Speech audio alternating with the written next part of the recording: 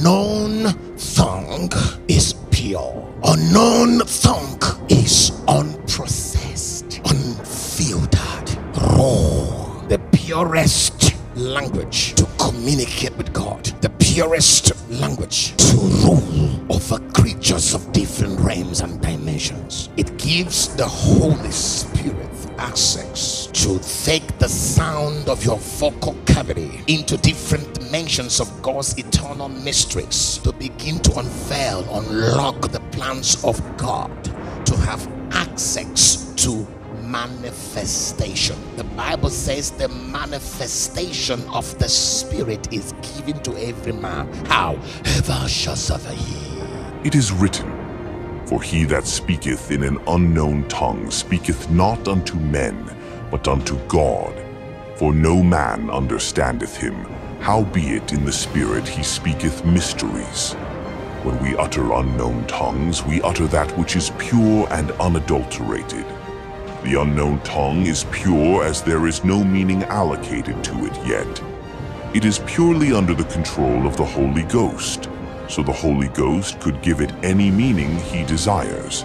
You know why? When you speak those tongues, your mind is unfruitful, your intellect can't understand, humans can't understand, the devils can't understand, human intellectual capacity cannot comprehend it, because it is pure.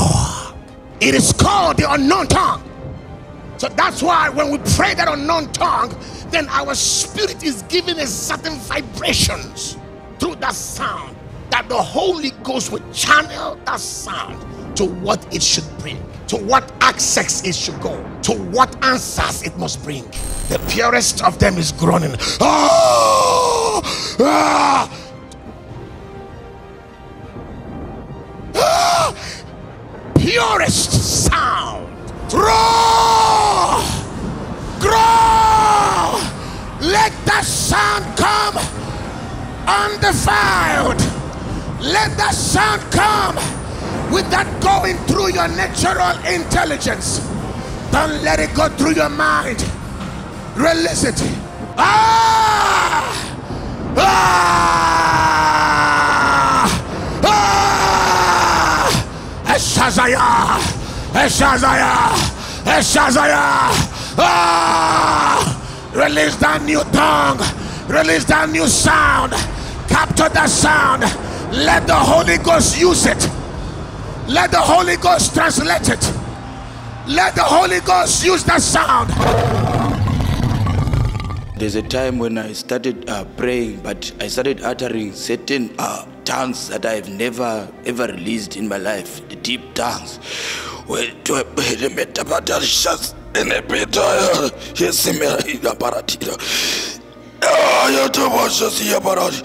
So as I pray, as I keep on praying, I lift my hands up. Then lightning struck my hands, both of my hands, and then it went through my body, and it was in my belly. It went straight into my belly. I got like paralyzed. So when I fell to the ground, I started roaring and roaring and roaring and roaring and roaring. So I don't know how. I just found myself in front of by the altar, but I don't know how I went there. That is the experience that I had. During the end of the service, when the bondservant was speaking fire over the congregation,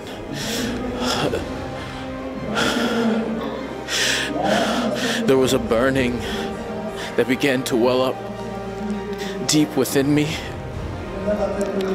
and I began to shake uncontrollably.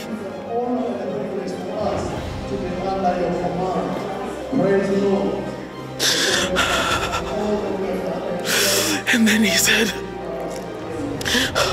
there is a wind of fire now in my body.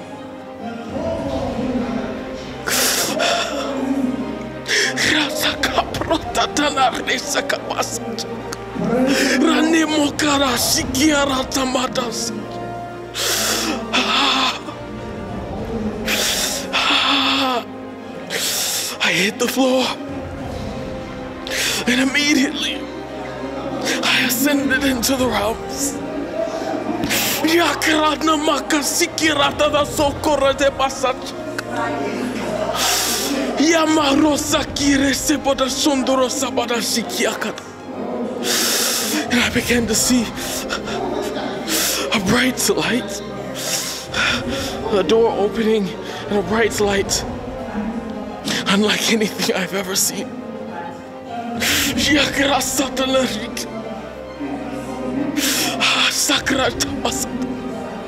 I could not see, I could not open my eyes at first.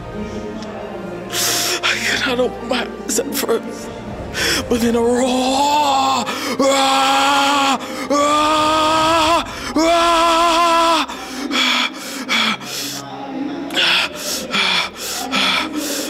a roar began to erupt within me. And I began to see the Lord Jesus.